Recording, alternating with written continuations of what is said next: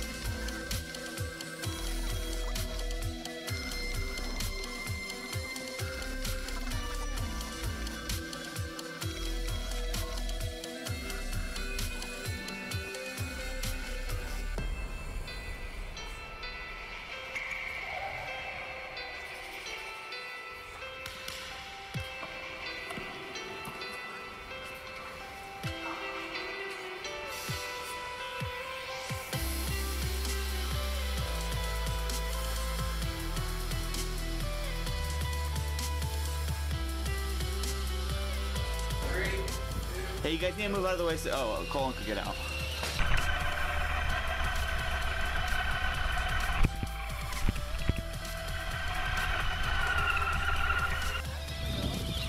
Yeah? Well, they probably could go faster if we did a different gear ratio. Nah. Hey, ours goes faster than yours, Colton.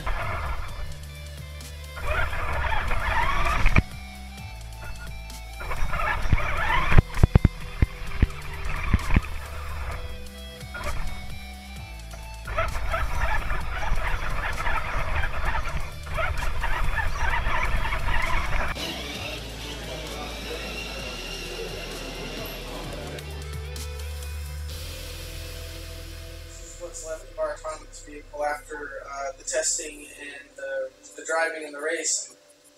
It held up very well, nothing broke, there's no major failures. We set the fastest time out of everyone's cars, so. That we would change would be the sensors, make them a bit shorter. Yeah, that's about it. Yeah, they were too sensitive, they kept sensing the walls around, and it kept interfering with the remote. And it would stop and back up every time you go up to an obstacle. Yeah, that's it. Thanks for watching.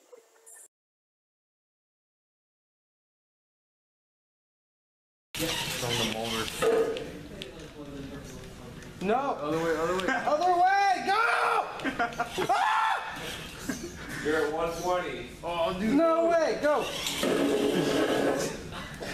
Dude, this autonomous sucks! So close.